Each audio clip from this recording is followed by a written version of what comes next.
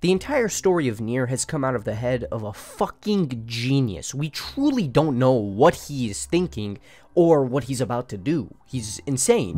Now the thing with Nier Automata is that there's just so many endings to the game, and in order to get the true ending, you have to experience all of the endings. So I bet a lot of people are wondering what they're gonna specifically do for the ending of the Nier Automata anime, and honestly, I got no clue, bro. Even Yoko Taro has been fucking with the animators. They're trying to change the whole story where they wanted to stay true to the source. Nobody knows what he wants to do. Holy shit. Was it a mod? Was Sad Fatago actually a modder all along? It was...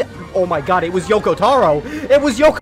Anyways, you should still watch the anime if you've played the game, and if you haven't played the game, well, you can now do it on the go with the Nintendo Switch version coming out October 6th.